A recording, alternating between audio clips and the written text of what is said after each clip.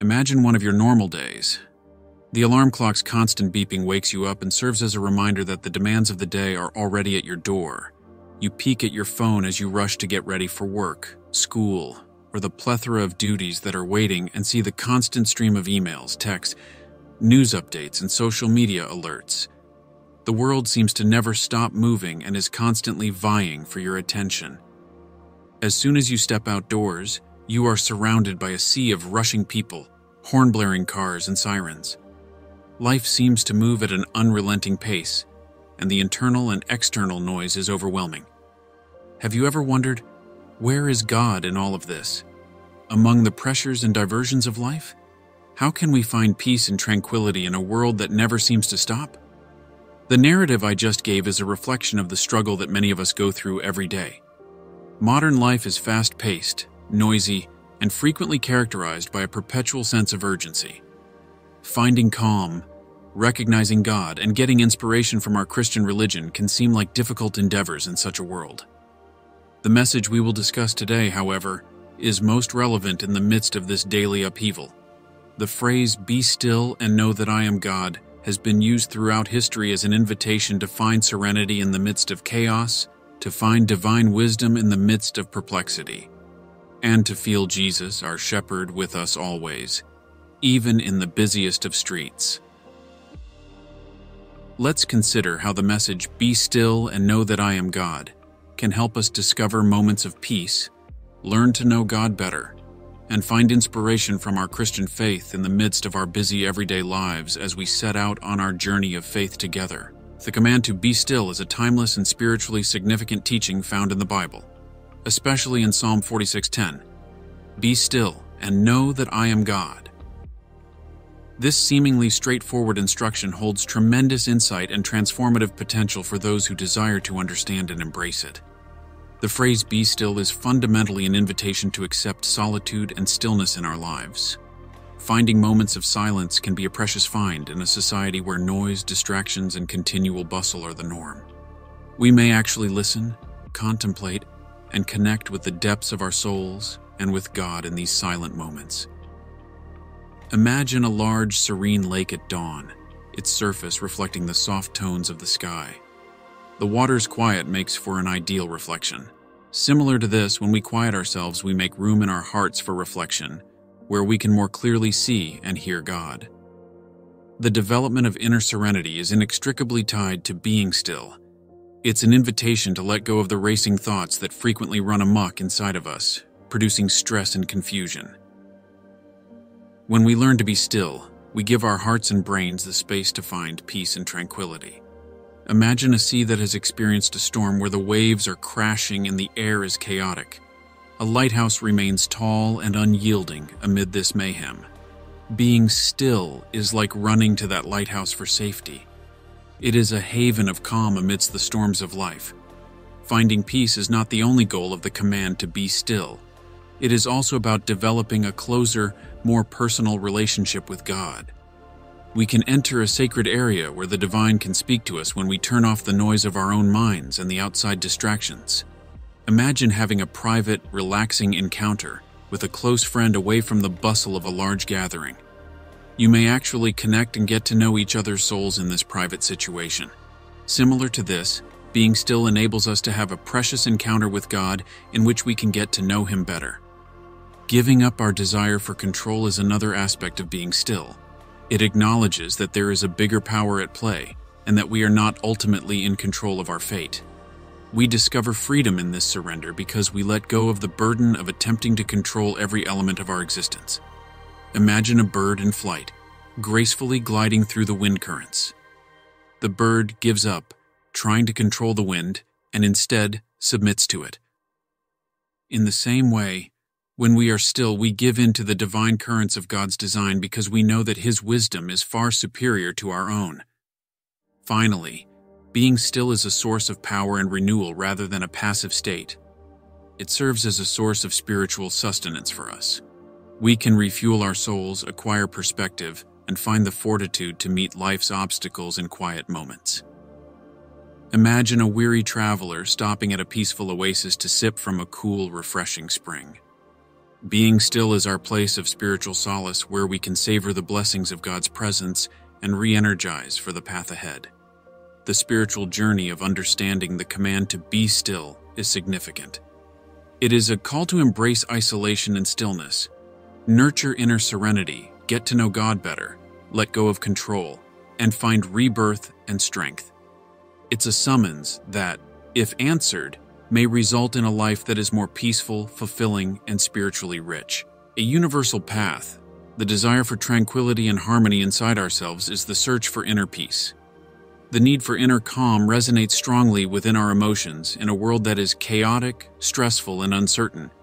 This investigation dives into this quest's significant facets and how it affects our lives. A condition of being where the turbulence of our thoughts and emotions settles down is what is meant by inner peace, which is more than just the absence of exterior disturbance. Inside, a tranquil oasis unaffected by life's storms exists. It can be compared to the stillness found in the middle of a spinning wheel. No matter how quickly the wheel rotates, there is a location of absolute peace at its center. The need for wholeness lies at the heart of the search for inner calm. We strive to mend the wounds in our spirits and reconcile the broken pieces of our existence. It's a process of accepting all of who we are, our strengths and weaknesses, joys and sorrows, in a comprehensive manner. It's a journey of self-discovery. Think of a mosaic created from glass shards. Despite being unique, each piece adds to the beauty of the whole. Similar to this, when we seek inner peace, we put our lives' broken parts together to form a mosaic of wholeness. We frequently turn to the exercises of presence and mindfulness in our search for inner tranquility. It involves giving your all to the current moment without worrying about the past or the future. We learn that true peace only exists in the here and now, when we are in this condition of presence. Imagine being completely engrossed in the beauty of the present. The soft ripples, the rustling leaves, the orchestra of nature, while standing on the shore of a tranquil lake. Worries and other distractions disappear in this condition of presence, making room for a profound serenity to infuse our hearts. Our attachment to things, people, and situations frequently interferes with our ability to experience inner calm. The pursuit of peace teaches us to accept life's transience and acknowledge that change is the only constant. We become more receptive to lasting peace when we let go of our attachment to the transitory. Imagine a young toddler holding a bag of sand. Even when tightly grasped, the sand manages to escape the fingertips. However, if the child opens their palm, they can still feel the sand without having to grab it. Similar to this, as we pursue inner peace, we discover how to accept life's joys with an open heart, relishing them while realizing their transience. Inner peace is a fortitude that helps us weather the storms of life with grace, not a condition of unwavering calm.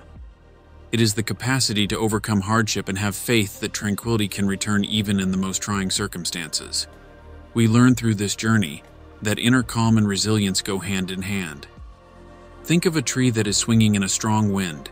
It flexes and bends, but it doesn't lose its stability. Similar to this, as we seek inner peace, we strengthen our resilience so that we can face adversities in life without crumbling. It's evidence of the power that comes from inner tranquility, a profound path of self-discovery, mindfulness, accepting change, and building resilience, the search for inner peace. It is an aim that unites people of all cultures and speaks to the core desires of the human soul. Through this journey, we discover not just tranquility, but also a deep feeling of unity and meaning in the fabric of our lives. A fundamental tenet of faith is to put one's total trust in God's providence and divine purpose. And this is what it means to trust God's plan. It is a recognition that God, in the wisdom and knowledge of His omnipresence, arranges events and situations in our lives for the greatest good. Here we explore the tremendous implications of putting our faith in God's plan and how it affects our perspective and faith. The act of relinquishing control is at the core of trusting God's plan. It is the concept that human understanding and control over outcomes are finite. When we put our faith in God's plan, we let go of the need to control every detail of our lives and instead put our trust in His omniscient wisdom. Consider a ship's skipper at the helm in a storm. Even though the route ahead appears hazardous, The captain must have faith in the navigational instruments and maps in order to sail successfully. In the same way, we put our faith in God to guide us through life's storms with His omniscient wisdom. Accepting divine timing is another aspect of believing in God's plan. It recognizes that even when God's timing doesn't match our preferences or expectations, it is still flawless. This part of trust promotes endurance and a strong belief that God is aware of the ideal time for each event in our lives. Imagine a gardener who sows seeds in the ground. The gardener believes that each plant will blossom when it is ready and does not hurry the growth process. Similar to this, believing in God's plan means waiting patiently for His ideal timing while being aware that He is putting something lovely together. While believing in God's plan does not shield us from hardship, it does enable us to discover meaning in the face of difficulties. It is a steadfast conviction that God is at work for our benefit even while we are experiencing difficulty. We are able to see difficulties as chances for development and improvement because of this faith. Think about a blacksmith creating an iron object. To mold the iron into anything worthwhile, it must withstand extreme heat and pressure. Similar to this, accepting God's plan entails allowing difficulties to mold and improve our character, ultimately resulting in a deeper sense of purpose. Faith in God's purpose encourages resilience. It gives people the ability to face the uncertainties and failures of life with grace and unshakable trust. This fortitude comes from the conviction that God's plan will overcome every challenge we face. Consider a tree that has survived seasons, droughts, and storms while standing tall in a forest. It stands firm because its roots go far down into the ground. Similar to this, relying on God's plan enables us to maintain our faith in the face of adversity. The great sense of calm that comes from believing in God's plan may be its most important feature. Knowing that God's plan is a road to fulfillment and purpose gives one an inner calmness that transcends external difficulties. We can confront an uncertain future with optimism and confidence thanks to this calm. Think of a tourist in a distant country who is equipped with a map and a compass. The traveler is at ease, even though the surroundings are unknown because they know the tools will show them the road. Similar to how believing God's plan gives us a spiritual roadmap and compass, it also gives us calm as we navigate the uncharted territory of life. A fundamental tenet of faith is trusting God's plan, which entails giving up control, accepting divine timing, discovering meaning in hardship, developing fortitude, and enjoying inner calm. Our view of life is shaped by an act of faith that enables us to manage its complexities with unshakable faith in the divine planner of our lives. Though anxiety and dread are common human emotions, they don't have to define or rule our lives. A transforming path that helps people achieve inner peace, resilience, and a fresh sense of purpose involves overcoming these emotional obstacles. In this investigation, we explore the fundamental implications of conquering anxiety and fear, and how it can result in personal development and a closer relationship with oneself. Recognizing the presence of worry and dread is the first step to getting rid of them. It's critical to understand that these feelings are a normal aspect of being human. They act as signals, warning us of potential dangers or crucial areas in our lives. By accepting that they exist, we may start the process of comprehending and controlling them. Think of worry as a weather vane, signaling to us where we need to pay attention in our lives. Anxiety can alert us to elements of our well-being that require care, much as a weather vane shows the direction of the wind. A profound level of self-awareness is necessary to overcome fear and anxiety. It entails investigating the ideas, convictions, and earlier experiences that support these feelings. Self-reflection enables people to understand the underlying causes of their anxiety and dread, which is a crucial first step on the road to recovery. Think of self-awareness as a mirror that shows our inner environment. We can more clearly grasp our ideas and feelings by looking into this mirror, which gives us the power to choose how we react to them. Being fully present in the moment is encouraged by mindfulness practice, which is a potent technique for conquering anxiety and fear.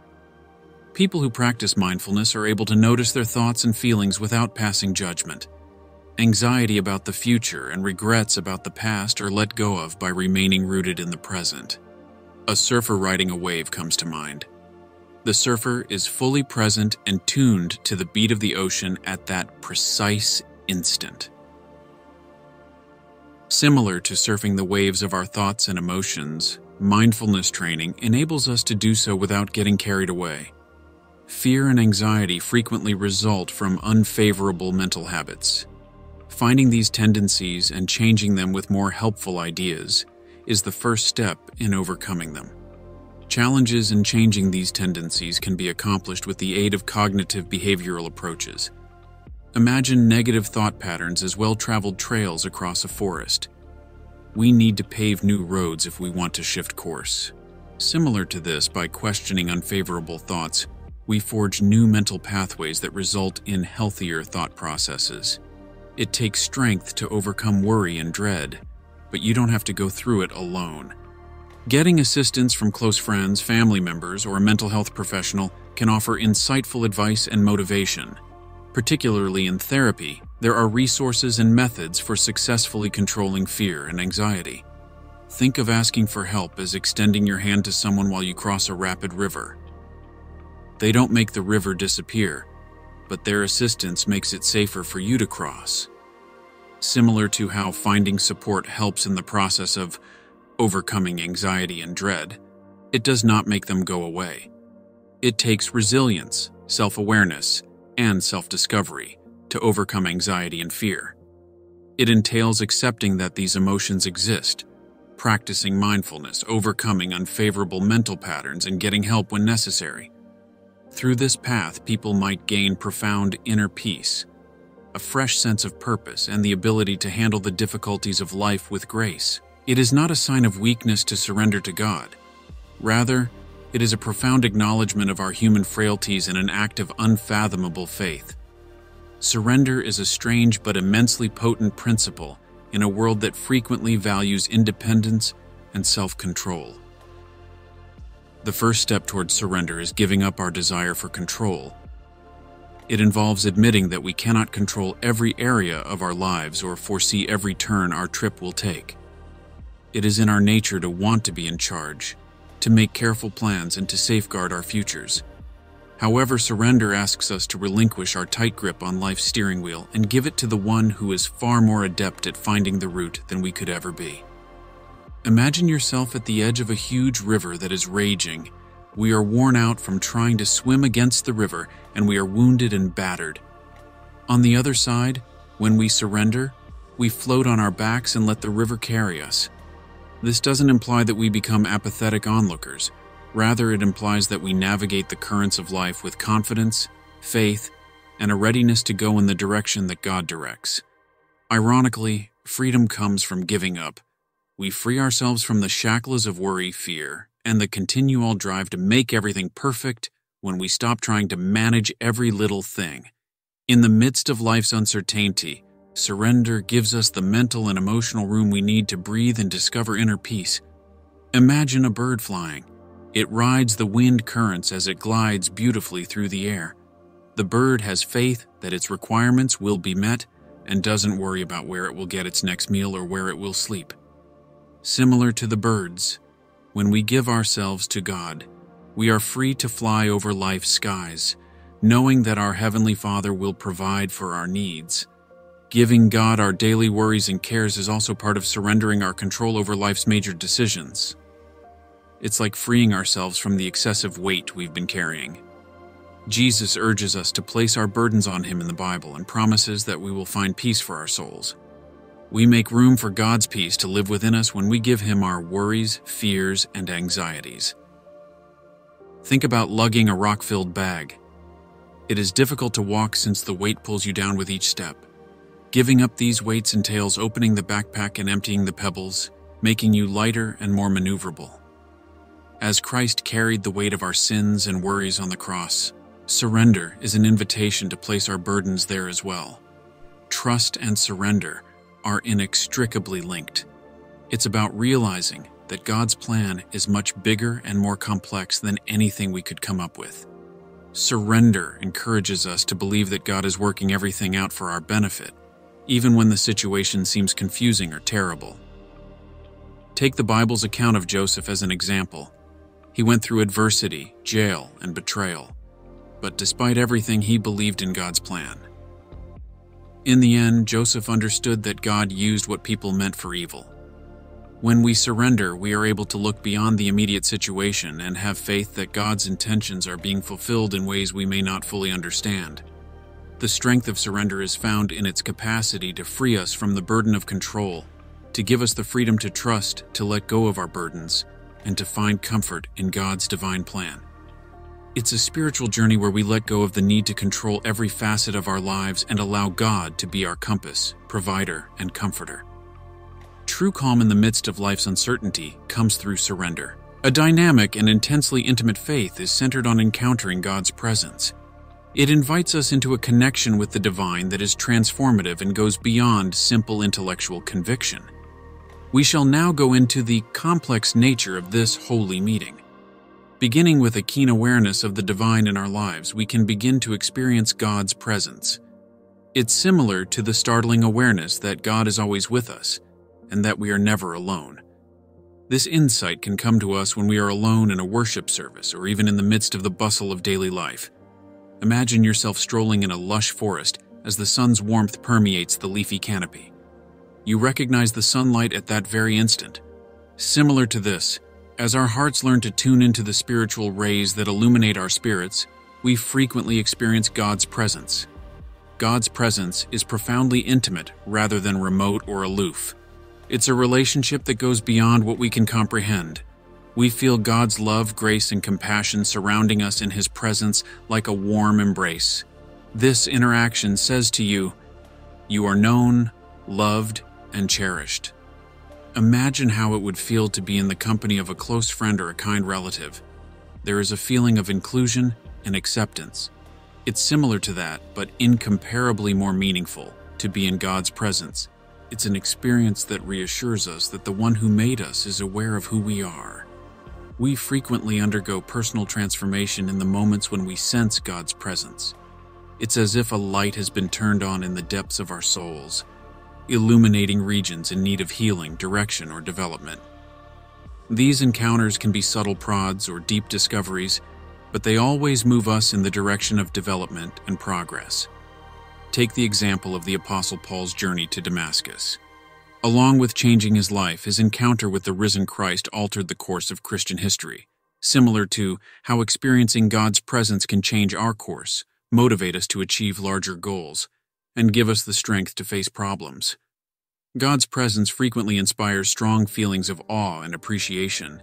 It's comparable to being in awe of the universe's majesty while standing on the rim of the Grand Canyon. We are in awe of the majesty, the wisdom, and the unending love of God. The Bible's Psalms are rife with testimonials of awe and thanksgiving for God's presence. King David, who wrote numerous psalms, frequently expressed his gratitude and praise, realizing that God's presence was his greatest value. God's presence can be felt throughout one's entire existence. Others may be quiet and unobtrusive, while others may be intense and unforgettable. These encounters can grow when spiritual disciplines like prayer, meditation, and Bible study are practiced regularly. Consider taking care of a garden. A thriving, vigorous garden needs regular attention, irrigation, and nutrition. Similar to this, our spiritual lives need constant care and attention.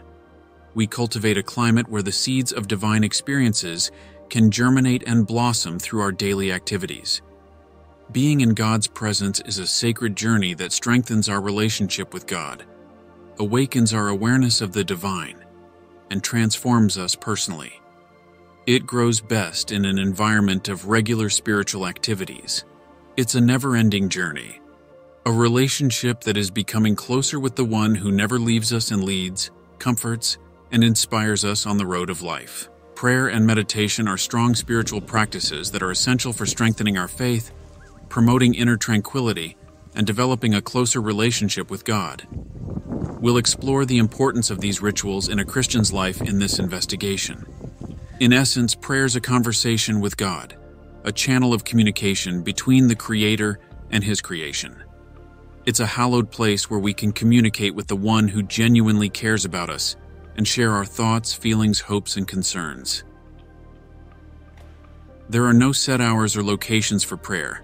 It is a constant conversation that can take place anywhere, whether solitary or in the middle of daily activity. Think of prayer as a sincere discussion with a dear friend. Prayer is an opportunity to open up to God in the same way that you would with a good friend about your joys and sorrows, your hopes and anxieties. It's a place where it's okay to be open and vulnerable. On the other hand, meditation entails reflecting on God's Word and looking for its deeper significance.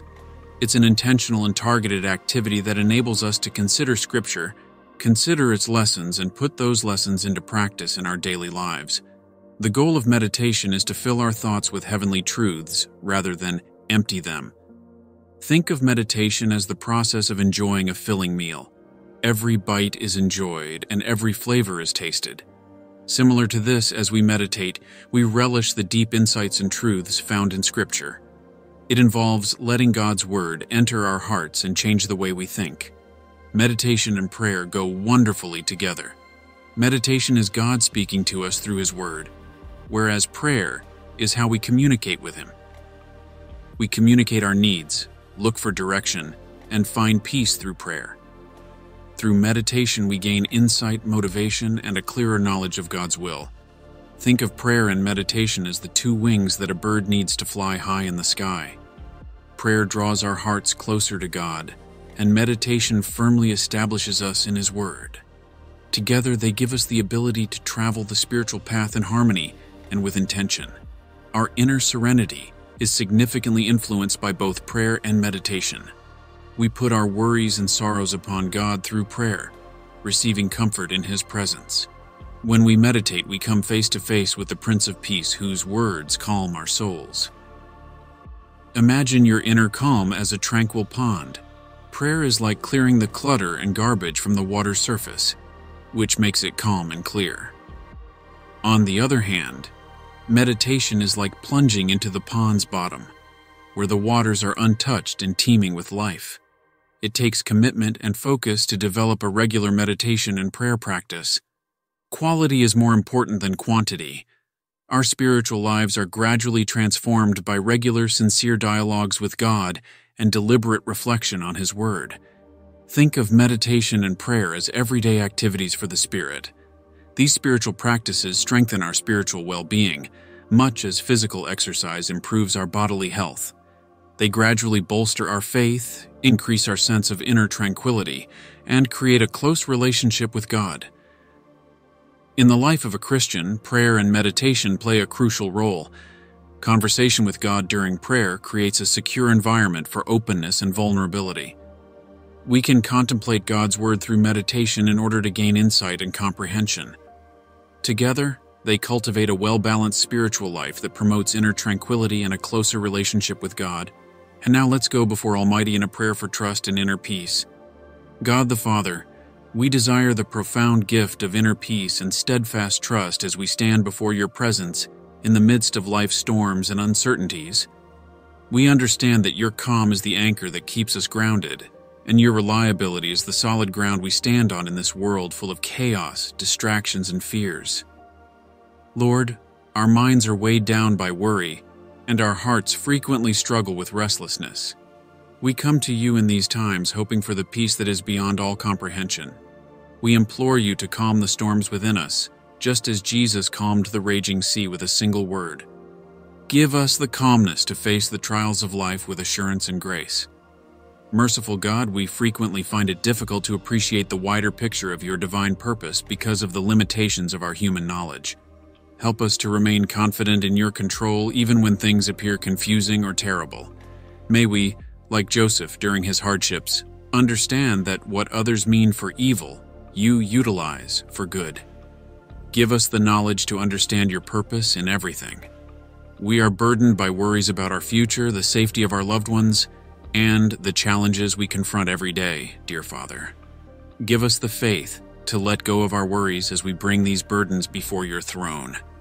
May Your unfathomable peace guard our hearts and minds, releasing us from the power of worry and dread. God the Eternal, Your timing is impeccable, and Your ways are superior to ours. Yet when our prayers don't seem to be being answered, we frequently get frustrated and restless. Teach us to have faith in your perfect plan, for you create all things lovely in your time. Help us to wait for your benefits with patience, knowing that you are pursuing our best interests.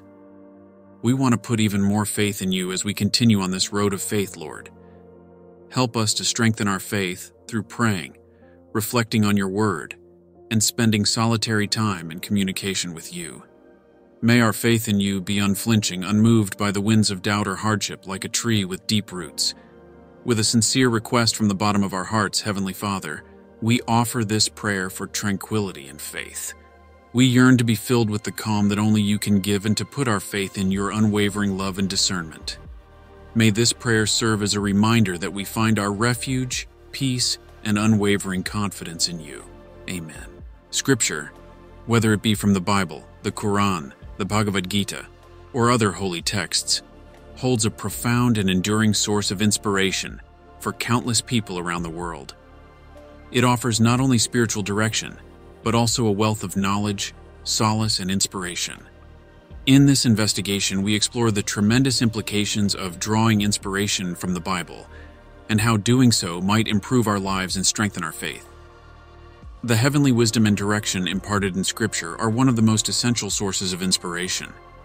These ancient texts frequently include eternal truths, ethical teachings, and guidelines for leading moral lives. People might find inspiration in the wisdom that is greater than human comprehension.